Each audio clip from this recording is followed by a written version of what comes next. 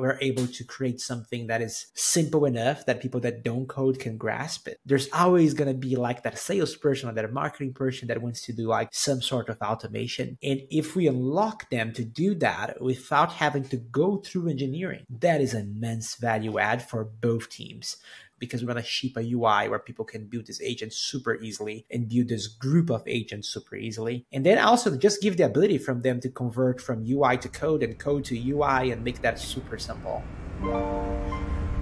Thanks for coming on the show, Joao. Thank you so much. Thank you for having me. I'm excited about this.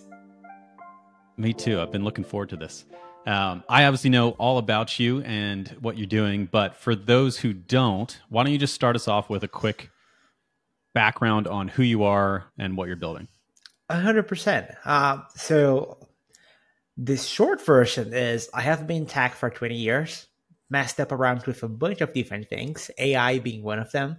I started doing AI back in 2017, what I thought was late, but turns out it was kind of like early accounting for everything that is happening right now. Back then was basically a lot of like regression and classification models and all that. And now I'm building CrewAI, a platform for building and shipping multi-agent systems.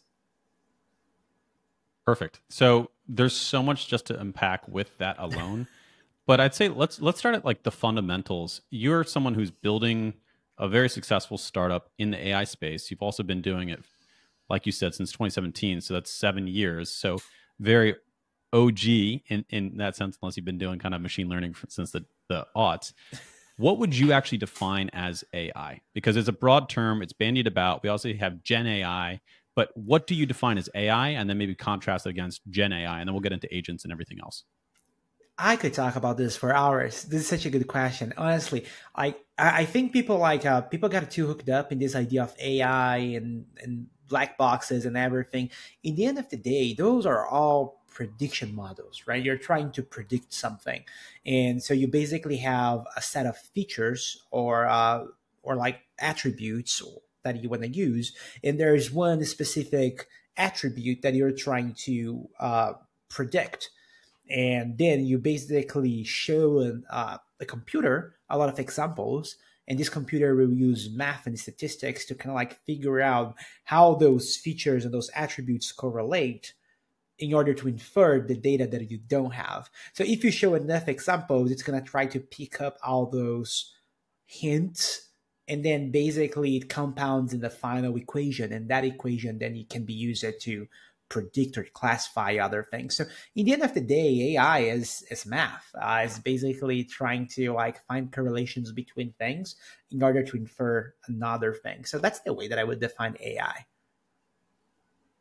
For non-technical people, what was that change that happened between having the transformer versus pre-transformer, kind of that GPT moment, that chat GPT, that kind of inflection point that we encountered 2 years ago? What was that shift that fundamentally made it feel so different, even if it is just a prediction model underlying everything?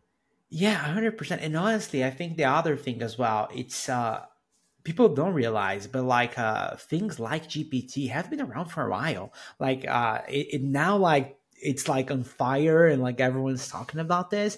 But yeah, you're right. Like the Transformers paper that launched a few years ago got everyone super excited and applying this to just prediction models, where LLMs are still prediction models, but what they're trying to predict is the next token, or for people that are non-technical, they're just trying to predict how to complete a sentence. So what is the next piece of word, the next word that come after all the words that have been so far. So in this case, like if you want to oversimplify it, it's still a prediction model. The difference is that the features or the arguments you're taking into account now is all the text that happened before, and what you're trying to predict is what will come next. So yes, when that paper came out, everyone kind of like was over it and kind of like, all right, we need to apply transformers to everything.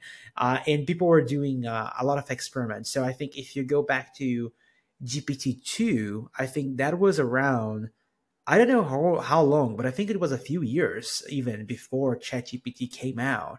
And even GPT-3, I heard that was like, it was available for people to try it out, but didn't have the chat UI. And no one really talked about this. So as I think we have seen with other techs, like Uber, for example, right moment, the right time with GPS and like cellular connection and all that. I think we also are experiencing this with AI now, like OpenAI pushing ChatGPT and that bringing like everyone's attention into that, and then the transformers and ever this technology that now empowers you to have this production and business use cases. I think that's getting everyone kind of like super excited and ramping up. So I think it's just like the right time when now the right technologies converge, and then you can make like those things available and people go crazy over it. They are going crazy. In terms of agents, so now we're kind of getting to the crux of CrewAI. But let's start with what is an agent and how is that different or not different from ChatGPT?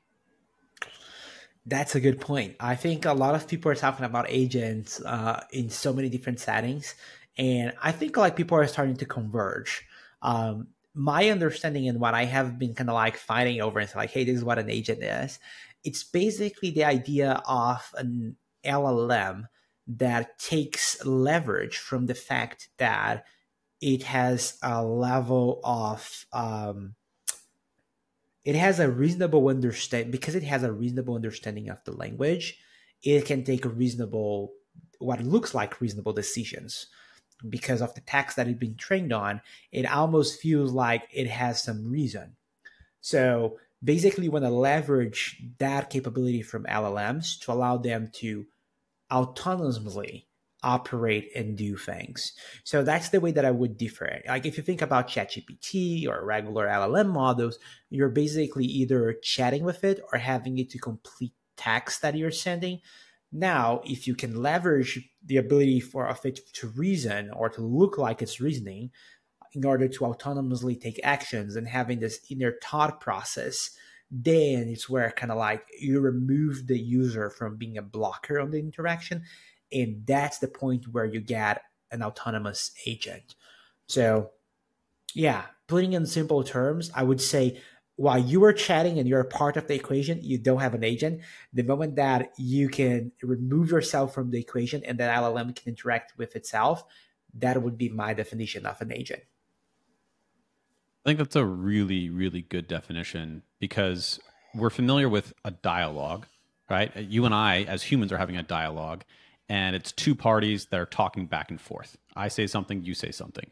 And you can do that with technology too. I say something to ChatGPT, it says something back, and it's a dialogue. But to your point, when that AI, that agent, that ChatGPT, that whatever goes out and then acts, right? And it takes action based on steps. And specifically, it's different than deterministic code kind of, you click a button and then it goes and updates your Facebook post or status. This is taking direction and then it's quote unquote fake thinking, right? It's trying to use reasoning to determine what should the steps it take be. That starts separating from, it's not a dialogue anymore, right? It's not just deterministic code that's written to do a particular function. When you click this button, update X, Y, and Z. It's now figuring out its own path of how to act in the world or with other agents or on its own. And I think that is a very, very good kind of delineation because the conversations around agents is a little ambiguous. Where do you draw the line? But I think that's a really good frame of reference. I think your own point, and honestly, I think it doesn't even to take an action. I think even if you going back to how people are interacting with ChatGPT, what happens a lot of the times is like you go into it, you ask it to do something, kind of sucks, and then you basically give it some feedback up to the point that gets like great, and you're like, oh, this is amazing. Got a few interactions, but we got there. So I would say like the agent doesn't even need to like perform any actions. If it's able to basically kind of like self-critique, like that alone is already like an agentic behavior where like you say, hey, write me an amazing email or an amazing newsletter or anything that you want to generate text form, and it can self-critique up to the point that it gets into a point that it feels good about it. And you didn't have to get involved in, I would say that's agentic behavior already. And I think you got the nail in the head there. The way that I'm thinking about like the technology in general now is that you have regular like apps, so like software that we have been developing throughout the years, the things that we are used to. And those regular apps, they're known for being like strong typed. So you have strong types, you have strong typed inputs, you have clear logic, strong type outputs. So you fill a For form. any non-technical people, it's basically where you're very rigorous in your definition of your code of what it should be and should not be. Exactly. So basically, you're saying like, hey, I'm gonna write this function. This function is gonna get a name. This name is a text, and then I'm gonna check if this name is bigger than X, and if it is, I'm gonna do Y. So you have all this like clear set of instructions. But now with everything that is getting built on top of I think we're getting a new category of software that's kind of like AI software, and that is fuzzy in all of its shapes and forms. So it's fuzzy inputs, fuzzy logic, and the fuzzy output. So it's like, and I think there's like reasons for you to want that, right? Because if you think about the word is a fuzzy place. We're just a bunch of atoms squashed in different ways. So I think like there are use cases where you want fuzzy inputs and fuzzy outputs, and there are cases where you want like very rigorous steps and descriptions and replicable results. I completely agree. In terms of the shift that we're having, it's kind of like this opening world of being able to work in unstructured environments, unstructured data. And to your point, the world is a fuzzy place. And so to finally have technology start representing that a little bit better, it's going to unlock a lot more use cases, capabilities. And even if you extend that, code is called a programming language. It's a specific different language for how to interact with computers. And this is how it's been for, 50 years, 60 years. It's always, the languages have shifted, but it's always been a different language that you need to learn if you want to talk to computers and get them to do something. And so now we're finally bridging that gap of, well, what if we just talk to computers how we normally talk? What happens then? And so you kind of start opening up this world of different possibilities and capabilities that previously weren't able to be used. Yeah. And then again, I think this, if you go to the core of it, this is what got people so impressed with this new tech, right? Because now like they can get their fuzzy outputs, their thoughts, their writing with their typos and their lingo and everything, and they can just throw at this, and somehow they have a fuzzy output. They have something that they can work with. So yeah, I think like a lot of like the aha moments and the wow factors is that like now anyone can interact, and you can basically stream whatever fuzzy thoughts you have into this, and you're going to get good responses back. This brings us to what you are doing. What the hell is CrewAI? Honestly, CrewAI is one, a lot of fun. But yeah, CrewAI it started as a framework. So if you go on the web and you search CrewAI, or if you go on YouTube and search CrewAI, what you're going to see is a bunch of tutorials and people telling you how you can use this framework. And the framework here for the non-technical folks is basically like a set of tools that make it super easy for programmers to do certain things. And in this case, CrewAI is a set of tools that makes it super easy for you to create the autonomous agents that we were talking about. So to build applications around like those AIs that can basically have quote unquote inner thinking processes and take actions and interact with other applications. So that's how it started, but things grown up pretty fast, and we turned this into a company. So we have been running CrewAI now for a few months and have been a lot of fun. And basically, we have been building this framework that is allowing a bunch of not only engineers, but even people that have like no code understanding is now like literally making money because they're building things with Crew. And that just blows my mind when I learn about these use cases and I see what people are doing. And yeah, we have doing a lot of things in building this framework, and then also building this company. So we are also working with enterprises, offering kind of like more enterprise packages and enterprise deals to things that you don't get for free when you're using the framework, but you still want to use, especially when you're deploying this on more business related settings. We've been using CrewAI, and it's definitely a very impressive framework. And obviously, you're evolving and you're shipping very, very quickly of new features, new capabilities. I want to highlight examples though, because I think again, in this world of AI, it can be so heady so quickly, and it can be confusing as to what are we talking about and what does that actually mean. So do you mind just kind of sharing an example? And maybe, I saw you posted a video recently of someone who had no technical experience setting up a crew and, like you said, making money, but highlight an example for kind of the individual as to what you might use a crew and setup for, and then we can come back to the business side after that. 100%. Yes. So right now, fun fact, we there's no day that goes by where we don't get at least 80,000 Moody agent systems executed using CrewAI. That's the bottom Wow. line. Yeah. We already had days that we went up to like 400,000 executed in a single day. And that's kind of like, that's crazy for me. So yeah, we basically see a bunch of use cases, and it's definitely like a long tail distribution. So you have a few cases that are very common, and we see a bunch of people doing it, and I can highlight those. But then you have just long tail of a bunch of like smaller use cases, very niche, that people are building and integrations and agents and all that, and it's so interesting. So the most common use cases that we see where the systems like work super well, they're reliable, and people like are getting value from it, is a lot of marketing use cases. So from like basically smashing researching and content creation together. So you can have, for example, a group of AI agents where one agent's going to do research on a product, another one's going to do research on competitors, a third one is going to like basically try to create a copy, so something that you can do some marketing about, and then a fourth one can talk with an API and creates like an image. So now you have these four agents working for you, and it can help you create marketing materials. So marketing in general is like use cases that we have been seeing pop up very often, especially research. So research everything about this product, this company, figure out how it sets like apart comparing to X or Y or Z, and then content generation. Like now using that, let's create content that we can use for marketing and all of that. And sometimes that's newsletter, sometimes that's Instagram posts. Honestly, very broad. Sales is another big use case, uh, especially around the enrichment side of things, and also like prepping. So it's less about like, hey, let's get an AI to like to basically be our salesperson and sell to us or sell for us.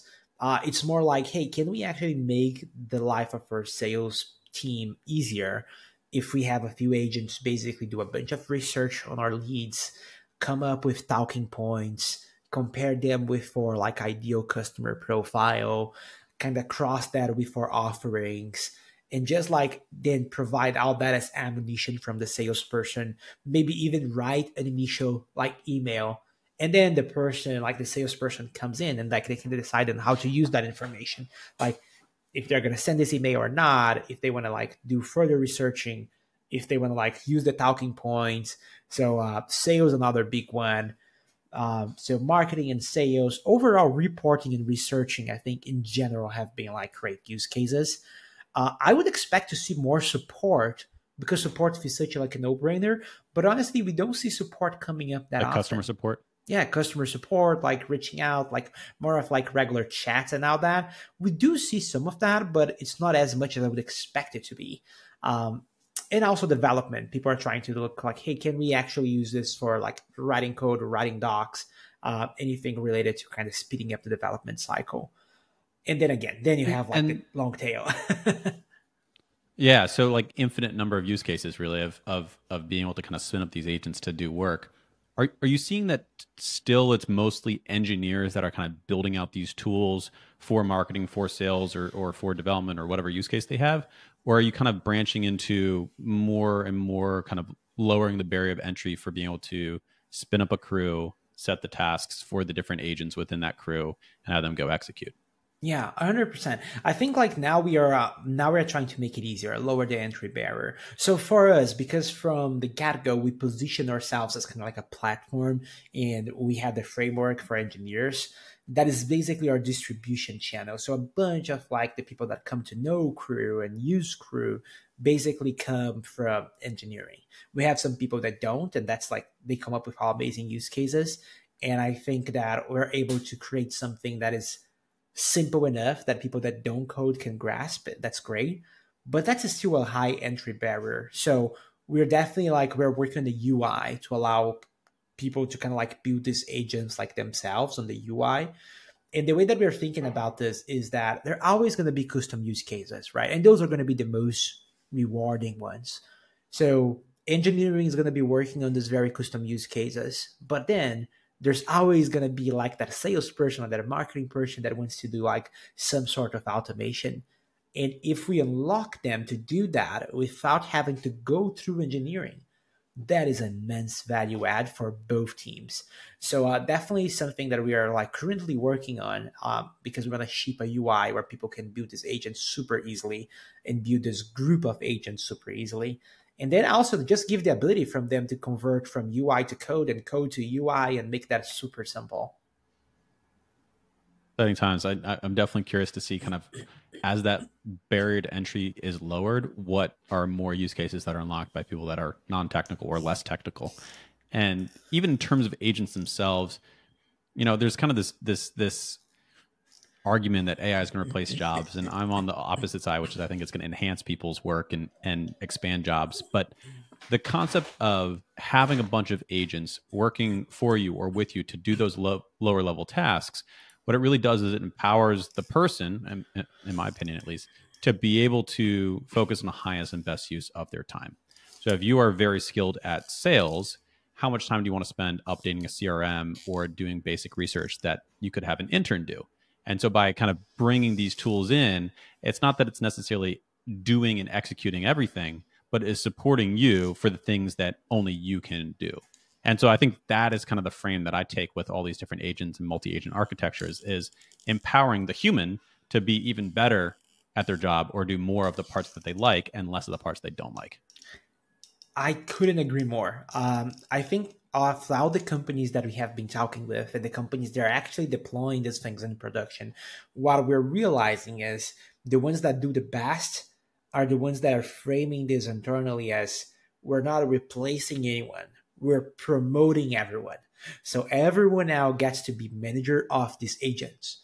And honestly, it's just like another, like it's another tool, right? It's, as you said, like you would basically delegate and say like, all right, this agent's going to do the research for me. This one's going to write a few emails. And in the end of the day, you're basically saving a lot of hours. I can tell for some of the internal use cases, like we at CrewAI are basically doing a lot of dog fooding. So using our own product to make sure that we move faster. It, yes, Crew saves us hours a week. Like I would say dozens of hours. So we use it some of the technical side. For example, all the documentations for CrewAI is written by a crew. All the benchmarking that we do with CrewAI is done by a crew. And we do a lot of like sales as well. So like all the lead scoring, that is done by a crew. So the crew actually research each lead, come up with talking points, give them a score. So yeah, we have been using this, and yeah, it just frees you up to focus on the important stuff and allows you to now have this tool that you can delegate work to. You touched on kind of dog fooding it, which segues us into maybe a bigger business use cases for crews and kind of what that next phase is as traditional enterprises migrate more and more towards using AI and using these tools. And I know you launched CrewAI Plus recently to kind of coincide a bit with some of those efforts. So what exactly is CrewAI Plus? Yeah, so CrewAI Plus basically is a few different things. It's a package that comes with four main pillars. The first one is a platform. So you get a UI, you get the ability to deploy your multi-agent systems to production, and you got to do that pretty fast. Because one thing that we notice on the open source is that people like can build amazing things, and like they have like this multiple agent systems that work, but they're all running on their computers, on their terminals. So it's very technical. How do you bring that into the real world? This only becomes useful if you can integrate with existing software. So CrewAI basically fast track anyone that wants to do that. So the main feature that people got super excited about is this idea of like, you can get whatever you build with CrewAI, these multi-agent systems, into a production setting within minutes without having to change one line of code. So you basically push it to GitHub, you select your crew, and you click on deploy. And now that it's live, there's an API with all the production grade stuff that you want, like a private VPC behind a SSL and with auto scaling and everything. So I think that's the main feature that people get excited. But on top of that, we offer templates on that platform. The UI is going to be dropped on that platform for people to create this. There are logs. You can connect with these APIs to REST and other methods. So there's a bunch that we're shipping in there. The idea is basically to allow companies that want to deploy what they build with the open source in a production setting to do that super fast. And if they want to do that themselves without CrewAI Plus, they will still be able to. It's just that's going to take a lot more time. So that's basically what I have been doing. And then, of course, like with any enterprise offering, like we come with the whole package. So proper support, proper documentation, the proper security, single sign-on, SLAs, everything that like honestly, if like you have a big company and you want to deploy agents in production, you kind of need to have that. Otherwise, like you can't. For compliance reasons alone, but also for the sake of having something that you can trust that's going to work on your production environment. Yeah, absolutely. The open source business model I think has always been fascinating to me because when you hear about it the first time, you're like, oh, it's a free offering. How could that be a business? But then when you actually break it down, it's yes, if you want to build it yourself, here are the tools and you can do it, and here's our documentation. But if you want it done for you, or if you want a lot more support, a more robust platform, faster to move, more enterprise grade security, et cetera, then, oh, here's this other option. And it gives you kind of the best of both worlds, depending on where you are as the individual or the entity that's kind of making the choice between the options. One thing that I think will start becoming interesting as we move more and more into this agentic multi-agent framework world, because I do think agent frameworks are going to be a very big driver conceptually of advancing AI to the next level beyond what we've seen with chatbots and RAG implementations over the previous kind of 6 or 12 months. Where do you highlight the differentiation between CrewAI versus kind of the other leaders, which I think would be AutoGen, and then Google recently announced Vertex AI. So where do you kind of stack up in that, and what do you think is going to be the biggest driver for choosing which framework you build on top of? 100%, 100%. So yeah, I think as you said, like in enterprise offering, I think like it's pretty good in here. And just to highlight one thing that I think is important as well, I think like people get too hanged up sometimes on like, oh, this needs to be open source, needs to be closed source. But I think there's a lot of things between like the two, right? You can always have like, hey, let's do a free account where you get access to extra features. So yeah, I think there's like, honestly, like it's just very interesting how software can be so dynamic and you can play like in so many different ways. When you look at like the competitive landscape for AI agents right now, you have other open source frameworks. I think AutoGem is probably the biggest one out there. And I think they're doing great. Honestly, when I was building the first version of Crew, it came from a need that I had myself. I was building some agents myself and I wanted to build more of them. So I looked into AutoGem and I personally didn't feel like it fit what I needed. I was like, I understand some of the choices here, but this feels hard. Feels like a very steep curve for learning it, and I just felt like that's not what I wanted. Then I look at other stuff that was around, like ChatDav, and I was amazed by it. I was like, hey, this like has role playing, delegation. This alpha is super interesting, but then like is not meant by for a production setting. So I was like, all right, so this is not what I want. So I think like for the lack of the options that would fit what I wanted is how I got to build CrewAI. And what I wanted was something that was that simple in terms of like how you can use it. So I brought a lot of like my experience with like Rails, for example, that sometimes can be borderline magical, and some people love it, some people hate it for it. I brought a lot of that experience into CrewAI. So like if you look at it, it's almost like writing plain English. Like it doesn't feel like you're writing Python or a programming language, because that's what I wanted. I wanted to make it super easy for me to basically create these agents and do in a way that was working super well for me. So what I hear from the community is like when they try other frameworks out there and they come back to us, they usually come back for because of that. It's like, hey, this is like simpler. I understand what is happening. It's easier for me to roll this out. The other thing that I would highlight is also like, I think we're the only one of the open source frameworks that offer an enterprise solution right now. So yes, open source is amazing, but what happens on a random Friday when things go offline, right? Like for big companies, that's a big thing. So I think the fact that like, hey, you can actually go enterprise on us, I think that goes a long way for companies actually adopting it. What are you looking for both to hold yourself to a certain standard, but then also for agent frameworks for advancing this world? So you talked about lowering the barrier to entry and kind of building out a GUI, a user interface for kind of less technical people to build on the platform. But kind of as models get better, as just you're able to build out more infrastructure, where do you want these frameworks, multi-agent frameworks, to go long term? Ah, man, I have so many ideas. Yes. So I think I think this can go a lot of different ways. One thing that I like about us at Crew is that we are free, like we're LLM agnostic, right? So vendor lock is real. You mentioned, for example, Google Vertex. That's great. Let's say that you do that. What happens 6 months from now when Anthropic drop it like an amazing model or GPT-5 comes out? You're vendor locked. So I think like what I strive is for the market to make sure that they keep being vendor agnostic, similar to what CrewAI does. We're like, hey, yes, if a new model comes up tomorrow, you can use that.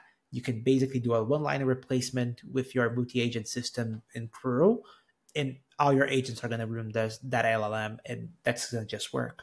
So I would say that is part of it.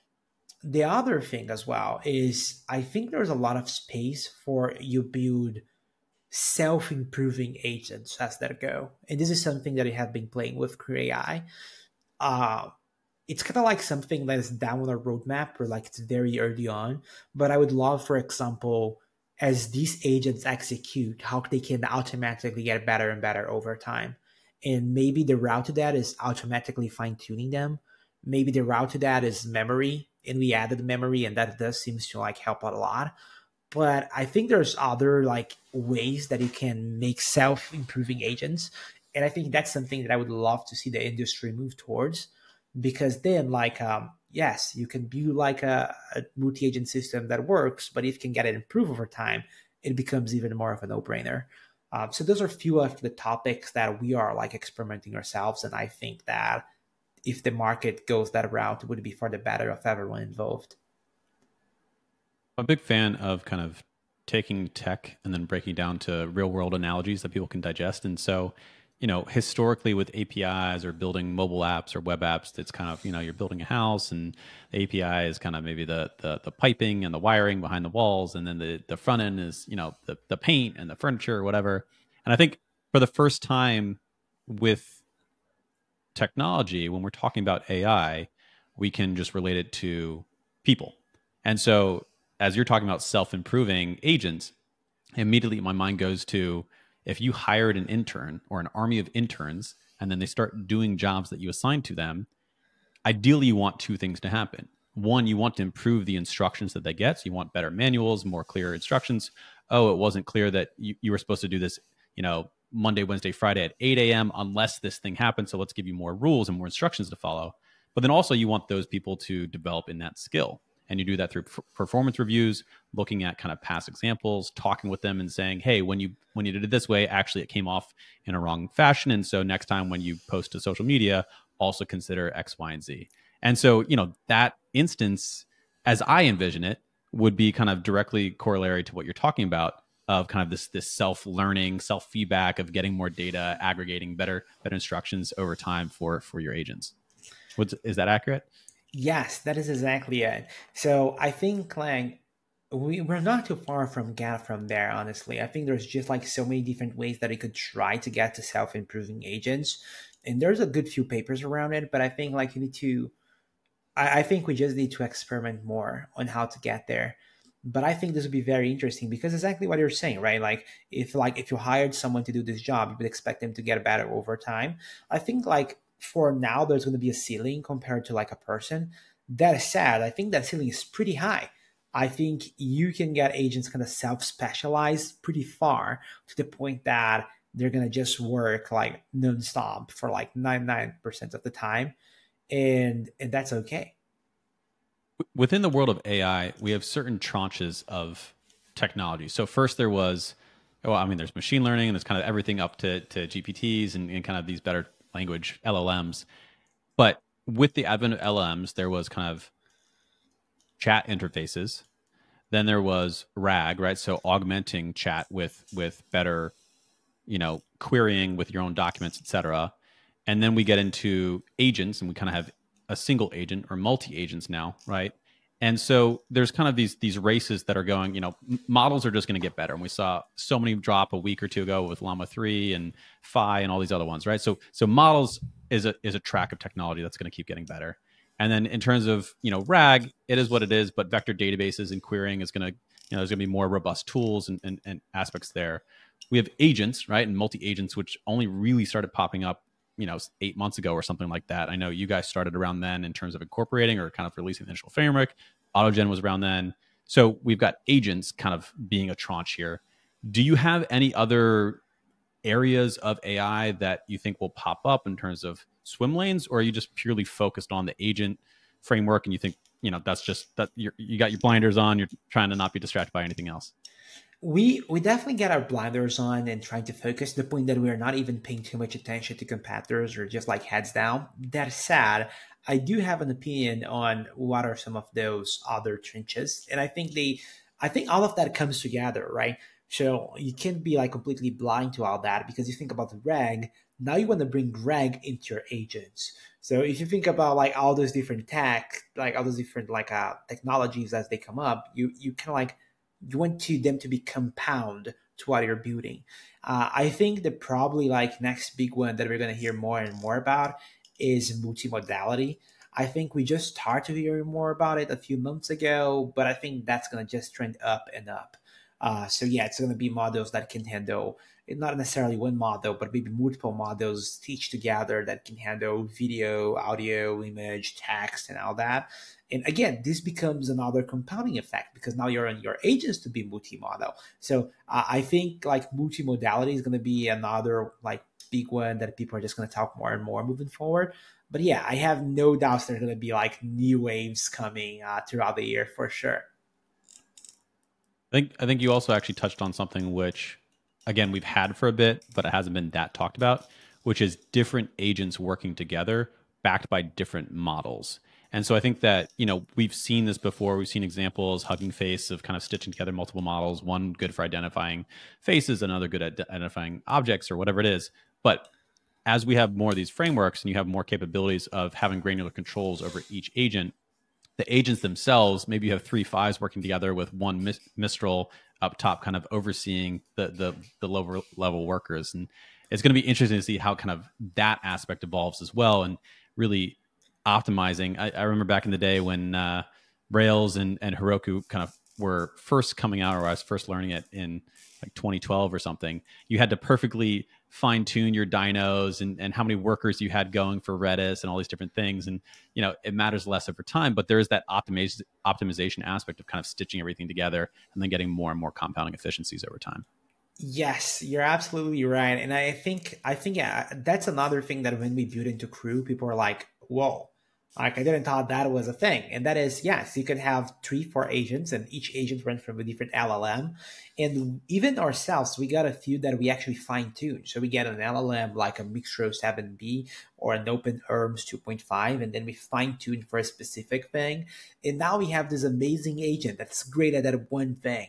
So one example and how we use in the past that it's super interesting is we basically we're using like an agent, like a crew for marketing. So we had all these agents that would do the research, that would do the reg, that would do everything. And then a final agent that would write down the message. But this agent were fine-tuned on previous messages that were written. So it would basically work as like a translator, would translate like the final message into something that actually sounded like human and something that he would want to actually post around. So yeah, I think fine-tuned models and agents, I think there's people that might be sleeping on that. But then also like with context windows getting bigger and bigger, there's another hot topic. People are like, hey, does like this fine-tuning is still that relevant? I don't know. I think it needs testing so that you can see like for a specific use case. But yeah, running from different models is definitely a thing because it allows you to reduce costs as well. This is something that we're talking with an early user of Crew like earlier this week.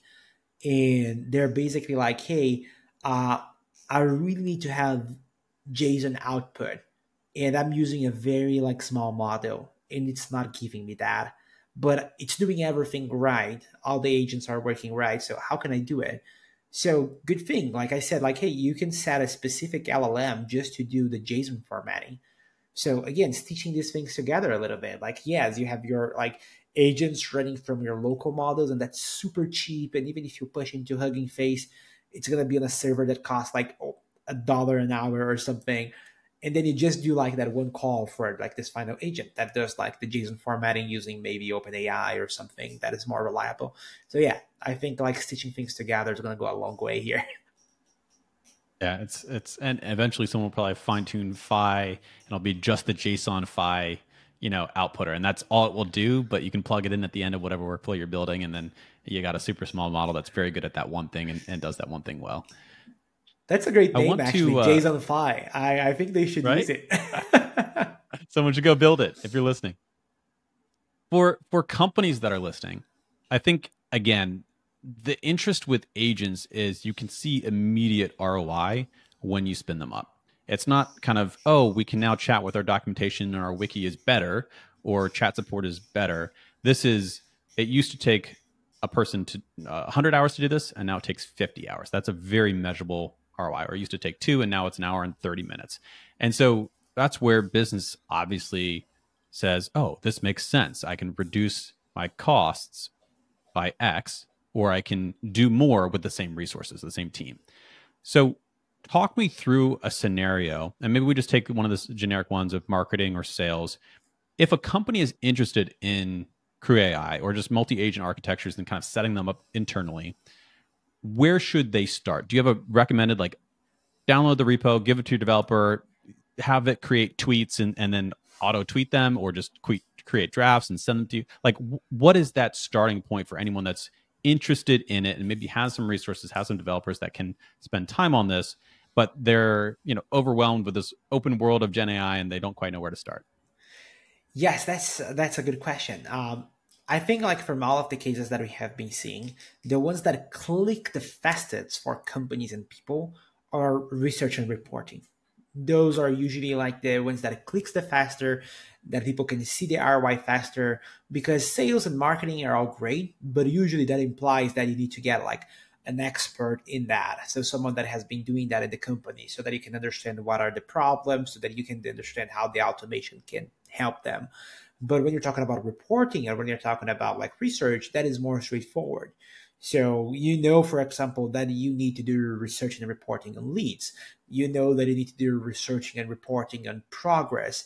You know that you need research and research. So it's just like a good way to kind of like try it out and have that, oh, I see the value. And then you start connecting the dots with like the different departments and different use cases and like how this could be deployed. So I would say, yes, get someone to look at CrewAI. If you want to get like more specific examples, go on YouTube and search CrewAI. I'm I'm flattered by the amount of YouTube videos that I see in CrewAI, and I'm nothing but thankful to the community and how much they have been building within. And I think there's so many good ones out there. So maybe start watching a few videos that will give you a few ideas. And if you have resources available, I would say just throw CrewAI at them and say like, hey, can you build me like a research and report example on X or Y or Z? And you're gonna see how you're gonna start clicking for you. But I agree with you. A lot of like the way that when we talking to like potential leads and people that are like thinking about like, hey, how I go about this, that ROI conversation is part of it. Where you say like, hey, if you build a multi-agent systems that saves you 30 minutes, and again, I think this is very pessimistic. We have crews internally that saves us hours, but let's say 30 minutes.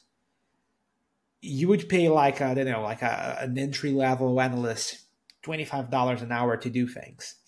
If you get to run this enough times in a month, you're saving hundreds of thousands of hours. So yeah, I would say yeah, definitely like make conversations pretty easy once people say like, all right, so if I do this, I save $50,000 a month or $100,000 a month, and yeah, then it clicks for them. Yeah, I mean, I know for one, as we have conversations implementing Crew AI, same thing comes up of as you have more and more volume of a particular task, any amount of minutes, tens of minutes, hours that you can shave off, multiplied by it's done 50,000 times a year, that becomes a massive ROI cost savings. And again, it doesn't have to mean that you don't hire people. It means you can do even more with the same people. So you have that choice. It just gives you more optionality. And then you're also owning the IP of we built this thing, it can run forever. You know, it's a phenomenal asset for your company. So I highly recommend it. Joao, if anyone else wants to kind of check you guys out, obviously you mentioned go on YouTube to kind of look at tutorials and what people are doing. To get in touch with you or the company themselves, what's the best way to connect and follow CrewAI's story? Yeah, so I'm very public on Twitter. I share a lot of what I'm building in like the late hours works and all of that. So yeah, I would say if you want to get like drink from the fire hose, go and follow me on Twitter because I just share like everything that we're doing in there.